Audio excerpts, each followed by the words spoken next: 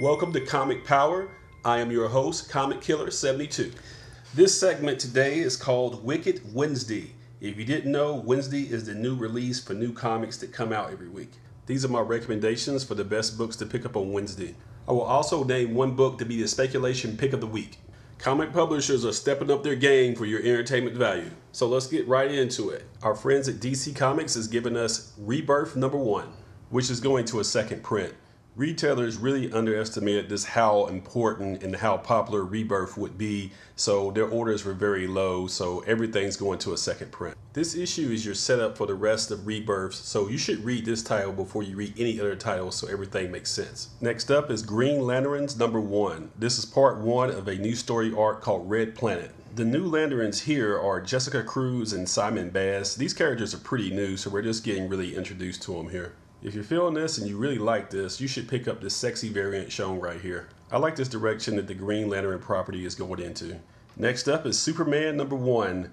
This is the start of a new storyline called The Son of Superman. Chapter 1, The Last Son of Krypton. It's now been established that Superman has a son, and he must decide, will he help him with his abilities or will he hide it from the world?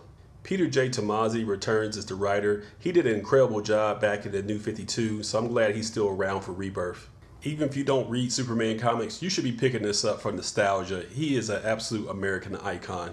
Next up is Titans #1. This version is composed of Donna Troy, Arsenal, Garth, Lilith, and Nightwing. There's a pretty cool variant for this, which looks like an Avengers pose, doesn't it? Or is it just me?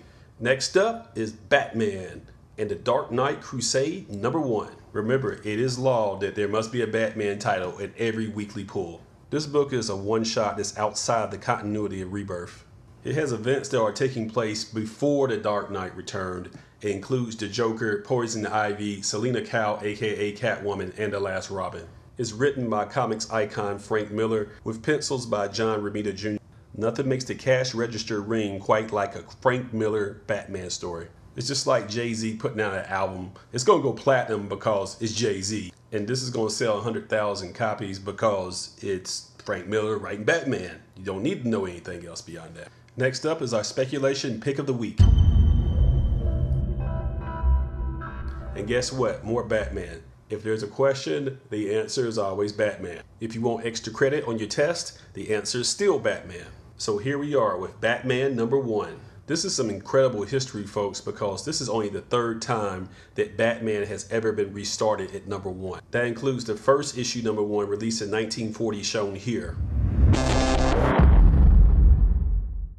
It's the first appearance of the Joker and Catwoman in the same issue, and a high-grade copy is more valuable than your house in near mint status.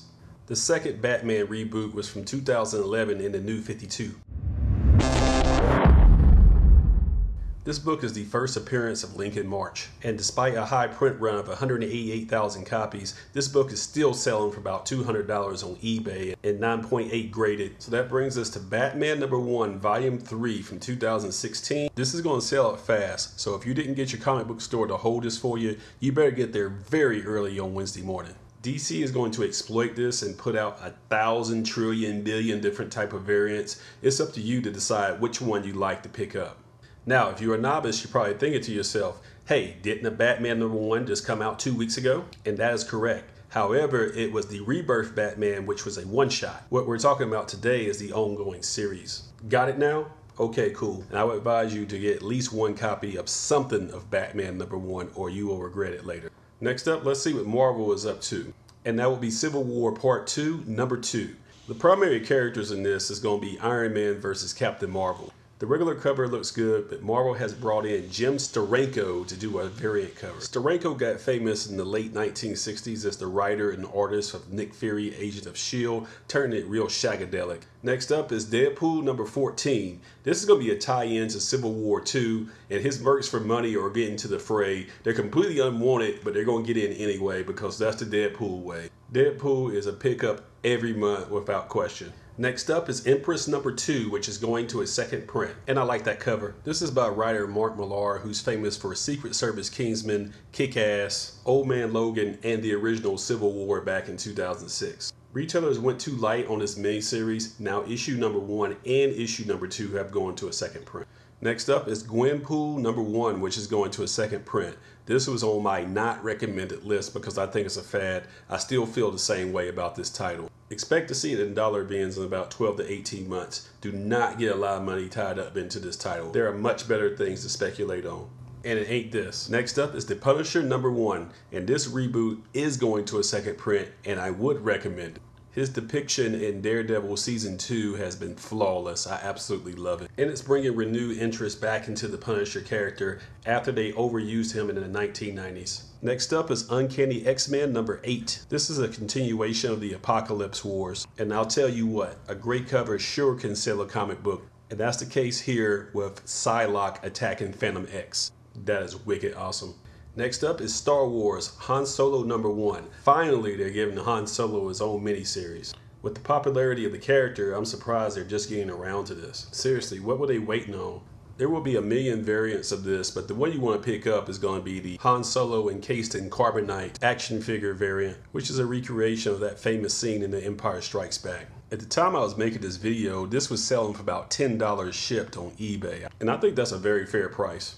Next up is my report on independent comics and small publishers. First up is Rough Riders #1 from Aftershock Comics going to a second print. This is the story of some famous people in history doing some fictional events. They're led by Teddy Roosevelt, but it also includes a story with Annie Oakley, Jack Johnson the boxer, Harry Houdini, and Thomas Edison as well, in which they team up for an adventure in Cuba. Next up is Life, Death, and Sorcery #1 from Chapter House Comics. It's promising a mix of drama, humor, and magic. The advanced critical response has been positive. If you like magic-based comics, then this is a good pickup for you. It's worth a try. Next up is Hip Hop Family Tree #10 from Fantagraphics. This comic series is critically acclaimed for retelling the early days of the hip-hop movement in comic book form. On the cover, they're highlighting Cap One, who's a famous graffiti artist.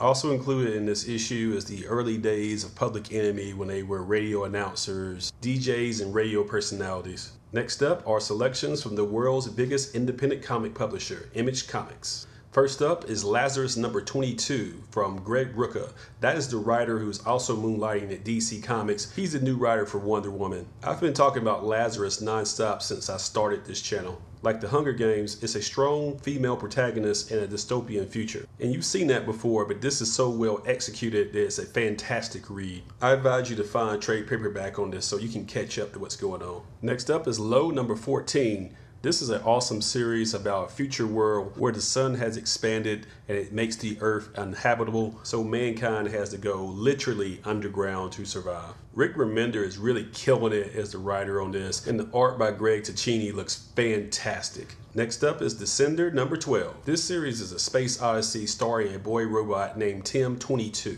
It's one of the most critically acclaimed comic books out there. As a matter of fact, the artist Dustin Nguyen is nominated for Eisner for Best Multimedia Artist. He's using this watercolor style, which is giving Descender a very distinctive look. Next up is another critical favorite, Sex Criminals, which is going to its third volume in trade paperback form. Collected here are issues 11 through 15. It's the story of a man and woman that find out that they can stop time when they orgasm, so they decide to use this power to go rob banks. The premise sounds ludicrous, but it's very well done. Sex Criminals won the Eisner for Best New Series in 2015. Next up, let's see the offerings over at Titan Comics this week. And that starts with Vikings #2. This is a tie-in to the History Channel show. You got intrigue, betrayal, and badassery the Viking way. Yes, badassery is a word. Next up, we have Tank Girl. 2 Girls, 1 Tank, #2. This is part 2 of a 4-part miniseries in which Tank Girl's tank has been stolen and she's trying to get it back, and hilarity ensues. If you are a fan of Harley Quinn or Deadpool, you should be reading Tank Girl too. It has a twisted sense of humor with plenty of debauchery in this. The character was created in 1988 and made its first debut in comics in 1991, so it predates both Deadpool and Harley. Last but not least, over at Valiant Comics, we have Archer and Armstrong #4. I would describe this series as a odd couple buddy teen road comedy. Valiant has some of the best writing in comics today. That's about it for today. Thank you for watching Wicked Wednesday, where I review all the new comic books for a new comic day. Be sure to follow my blog at comicpower.net. On social media, follow me at facebook.com/comicpower.net and comicpower-universe.tumblr.com. And don't forget twitter.com/comicpowersub. I also sell comics on eBay at this link. This is Comic Killer 72 for Comic Power saying bye-bye.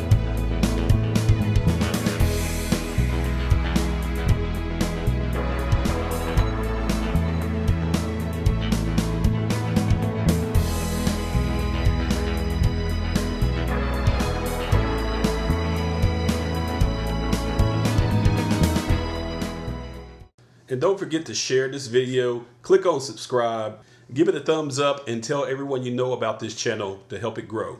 Thank you for your support.